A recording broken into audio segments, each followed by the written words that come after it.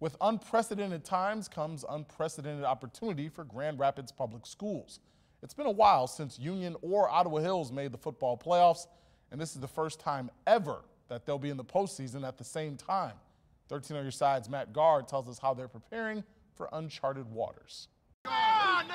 The casual fan might not know it, but things are looking up for Union and Ottawa Hills. Participation is up for both teams. We started out with 42 kids. The group of kids that started in June have made it all the way through. And Union got their first win in 5 years. I will never give up! I will never give up! Now with a shortened season, everyone's in the playoffs. It's changed the way these two teams prepare. We're out here practicing longer, harder, faster.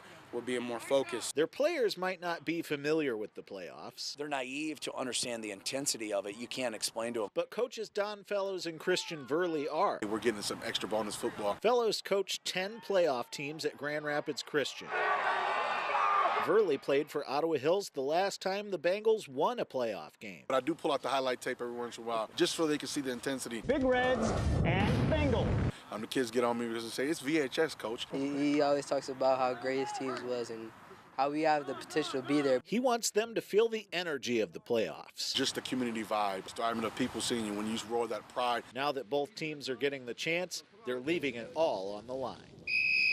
It's my last year, so, probably might be my last game, so just play as hard as I can, you know what I mean, and try to make a difference. We understand it's a long shot to win up there, but we're going to treat it like a bowl game. I'm trying to block out all the other distractions and focus on the game and be prepared for this upcoming week. Don't expect any action here at Hausman Field anytime soon. If these two teams are going to continue their journeys, they're going to have to do it on the road.